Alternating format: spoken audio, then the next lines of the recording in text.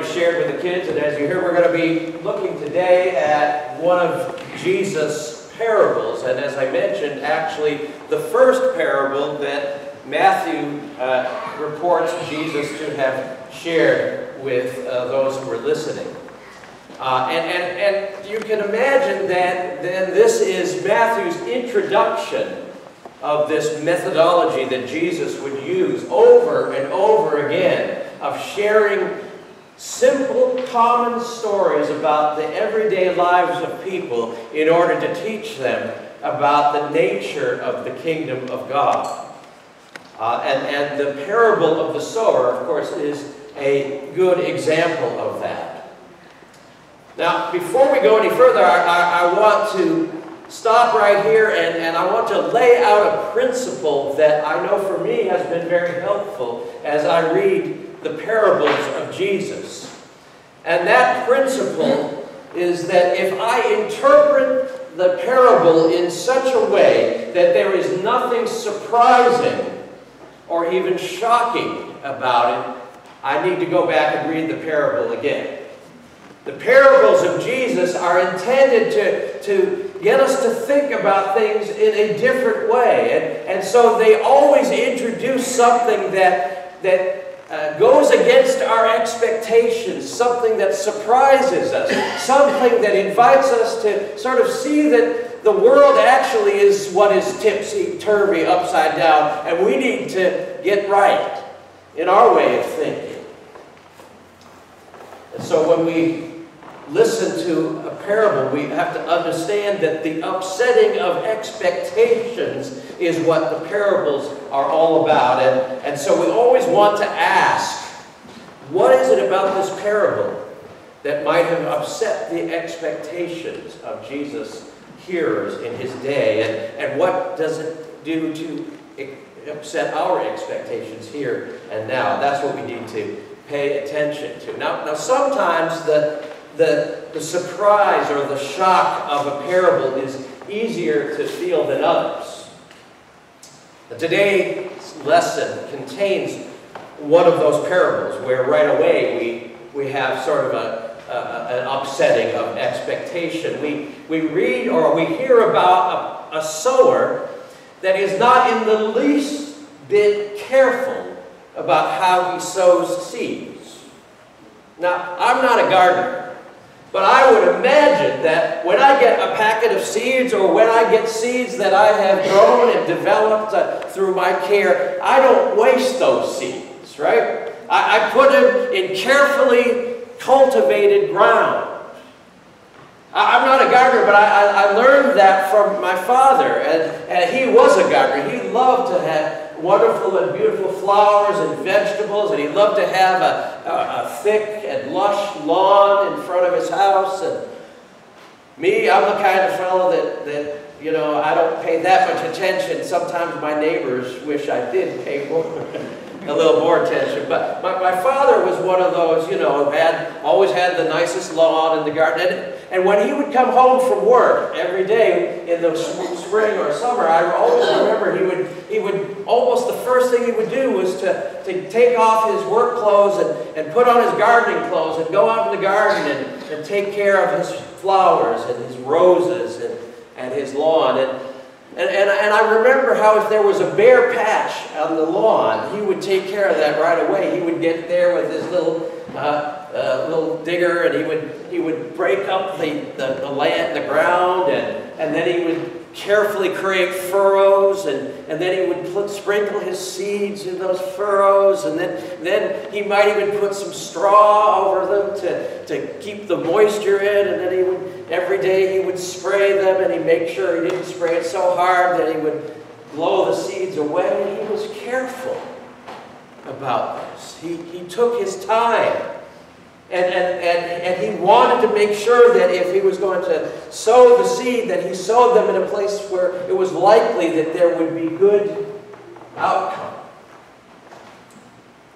And so having learned that, I read this parable, and what upsets my expectations is that what kind of sower is this who just goes out there, doesn't do anything to prepare the land, just takes handfuls of seed, throws them here and throws them there, sometimes it lands in the rocky ground and nothing ever happens to it, and sometimes it gets thrown into the thorns, and the thorns just can't allow something like that to grow. What kind of gardener, what kind of sower is this? Now, so when we have this upsetting of expectations in the parable, we want to pay attention. We want to ask ourselves, what is going on here that this sower is so reckless? And as we do, we remember that this is a parable, and it's meant to teach us something about God's ways and the kingdom of God and the way that we need to reorient our lives. So we ask ourselves again, what sort of sower is this? And what does this teach us about who God is and who we are? Now later on in Matthew 13, if you read the rest of the chapter, you will see that this is one of the very few parables that Jesus takes some time to explain. And I invite you to read that. We're not going to get there today, but I invite you to read it. Jesus explains this parable in detail. And one of the things that he says, if we read further, one of the things he says about this parable is that the seed that is being sown, it represents people hearing the good news of the kingdom of God. The seed is the word, and sometimes that word takes root in a person's life, and sometimes it doesn't. But the seed is the word. And then the sower then becomes anyone who spreads the word. Anyone who spreads that seed, God included. God's the ultimate sower, but then there are lots of other sowers. And they're sowing God's seed into the world. And every time and in any way that the good news or the gospel of the kingdom of God is shared with someone or with a group of people, it's like seeds being sown. And like I said, sometimes the word of God falls on receptive ears, and sometimes it falls on deaf ears. But the point is that God is sowing seeds, either himself directly or through us, and that God doesn't take any sort of care about where the seed falls. There's no real specific strategy. God isn't concerned about efficiency or return on investment. He's going to throw that seed out here and there, wherever, and let it do whatever it will do. And so the point is that God is not in any way skimpy about sowing the seed of the good news of the kingdom. He's not withholding it from anybody. And like the sower in the parable, God tosses the seed of the good news indiscriminately, extravagantly into the hearts of every human being, no matter what their seeming capacity for being able to receive that seed will be. God doesn't care. God's a reckless sower. He's not worried about efficiency, and he doesn't give up. Just keep sowing the seed, come what may. Now, part of the explanation for God's reckless sowing is that unlike a seed that a farmer uses or a gardener, there is no such thing as scarcity when it comes to the seed that God sows. If you think of it this way, God's got an endless bag of seed. There's no shortage. And so you don't have to worry about whether you're throwing too much out or where it's going. You just do it. And that's what God is doing in our lives and asking us to do in the lives of others. God's seed bag is never empty. There's no need to skimp or save, no need to preserve, no need to hoard, no need to really plan too much. The Word of God is the ultimate renewable resource that never runs dry. I think that that's because that at the heart of God's Word is love. And as the apostle reminds us Apostle Paul, love never fails. And as the Apostle John tells us, God is love, right? You can't have God without love. You can't have love without God. Amen? Amen. And so, if the Word of God is based on love, well, then that seed of the Word of God never fails, right? That's what Paul tells us. The love never fails. Love never ends. Now, real agape love, not those other kinds of love, right? Because we know other kinds of love, and it fails all the time, you know?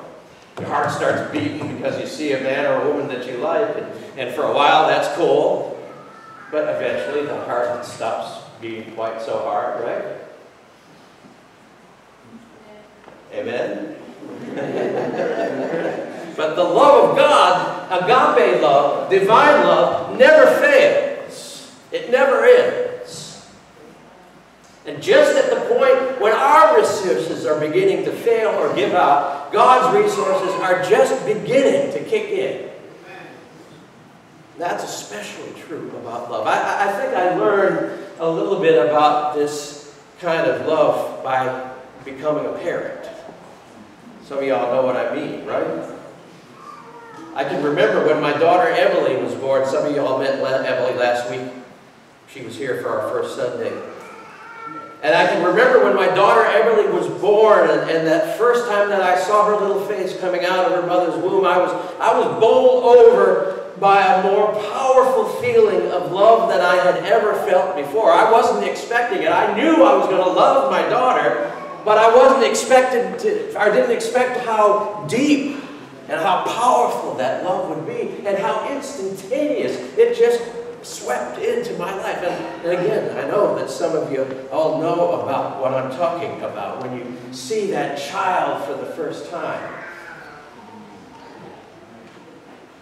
And when I experienced that, you know, it was interesting because, you know, babies, when they're first born, don't necessarily look their best, right? I mean, my little daughter, as beautiful as she became, when she was first born, I mean, she was all red and wrinkly and gooey, and one of the things I had been told to expect was she had a pointy head. Did any of your kids have a pointy head when they came out? She had been in that birth canal for a long time and was getting squeezed, and their heads are soft still at that point. And so she came out with a pointy head. I asked my wife, did we give birth to a cone head? I mean, and then that head kind of got round and, you know, lovely and all of that. But like I said, right then she didn't look at her best. And so it wasn't because she looked cute or beautiful that made me love her. It was God. Because God makes it that way. Thank God. That God provides us with this capacity to love our children that just shows up. Now, so my daughter was born. I had that powerful experience. That powerful experience stayed with me, and I continued to be able to love my daughter as she grew up, and even when she became a little less cute and all of that sort of thing, I just kept loving her. And I thought that it would just never be possible for me to love anyone more than my daughter. Even I love my wife. I know I'm on dangerous ground here. But I think there is something special about the love between a parent and a child. Do you see what I'm saying? That reflects the relationship between God and us. You know? Anyway, I didn't think it was possible. And then we found out that we were going to have another child. And a little while later, you know, my son was going to be born. And I was worried. You know, I was worried because I said, you know, how can I find more room in my heart? My heart is so full with love for my daughter. How am I going to find more room for... I don't think I can do that. Do you understand what I'm saying? You ever had any concern about that? You know? especially some of y'all, if you've had like 6 or 7 children, how much more room in my heart? And but I was already stuck on only a second child. And how was I going to find that? And then Danny was born, and whoop, God cleared out some more space in my heart, and I loved him just as much. Love is of God, and God is love, and that love is the ultimate renewable resource. You see, I was thinking that love was sort of like a commodity. You know, it was like food or water or energy, and that somehow, sometime, it would come to an end. There would be just enough, and I'd give enough of it, and then suddenly there would be no more. It would be like opening the cupboard, and there was nothing in the cupboard. You understand what I'm saying? But that's not the way God's love works. When it comes to God's love, there's no such thing ever as an empty cupboard. There's no end in sight. There's no incapacity of God to not give more love and give people the capacity to give more love. You see, the way that God loves us is that God has so much love, he doesn't know what to do with it. And sometimes somebody would say, that God loves you and there's nothing you can do about it. Right? That's because God has so much love, he doesn't know what to do. He's just throwing it all over the place. Recklessly. See, that's the kind of love that God has for you and me. Strong and deep and steady and never ending and never failing. And that means that we're also called to live out that kind of love. The kind of love that God shares with us, we are called to share with other people just as indiscriminately as God does. You and I get to be like the sower in the parable too, if we open ourselves up to it. You and I get to dip into that endless seed bag of God's love and share the good news through loving words and actions recklessly and indiscriminately, not worrying about whether the seed will ever take root, not feeling the need to try to figure out whether someone will be receptive or not. Do you ever do that? You see somebody and you say, oh, they'll never. They're so far from God. I don't even need to. Why would I bother talking to them? Those are the exact persons that God wants us to reach out to. Amen? Amen. Because you never know. At least we don't.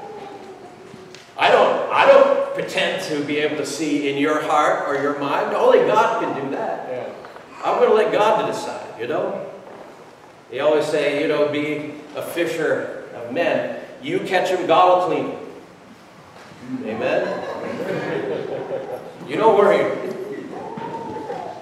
You see, we never know, because you never know when some kind of word or some word of challenge or grace will make a difference in somebody's life that you never expected. You never know what stray seed will lie dormant for years and then suddenly out of nowhere it'll spring to life. You never know when someone's heart that seems so hardened and so far from God will get softened up by something that happens to them. And when you say something to them or give them a word or be kind to them,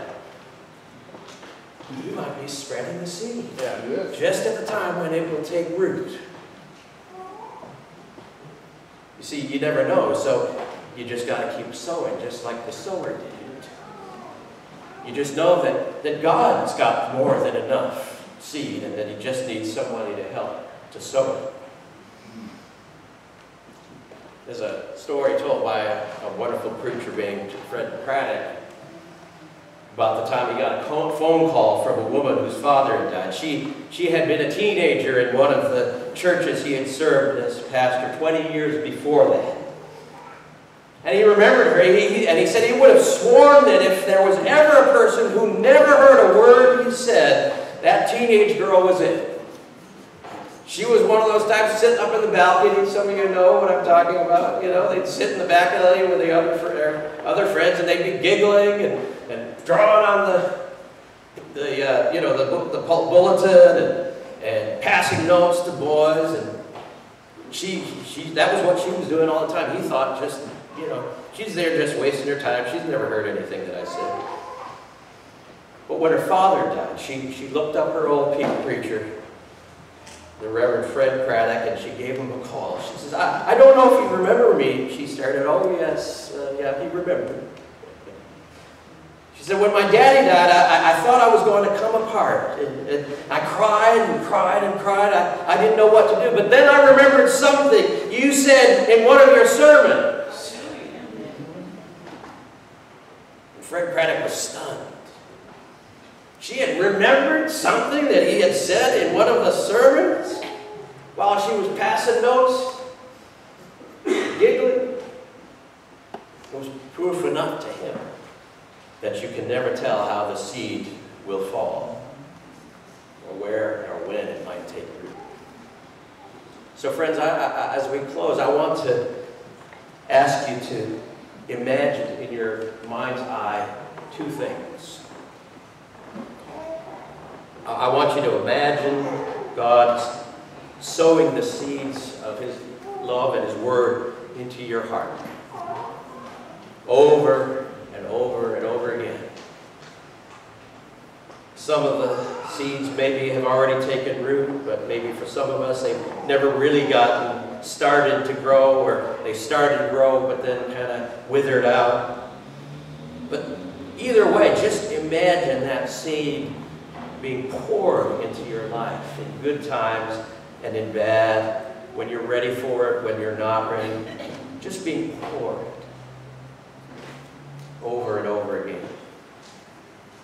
And then I want you to imagine yourself as one of God's farmhands, set out to sow His seed in the world. Imagine yourself walking down the road, just flinging that seed over and over, loving the unlovable, reaching out to the least and the lost, sharing a smile or a word of love and good news with a struggling neighbor or a patient or a co-worker.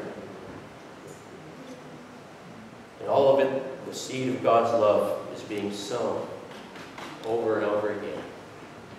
Because God has more seed and more love than He knows what to do.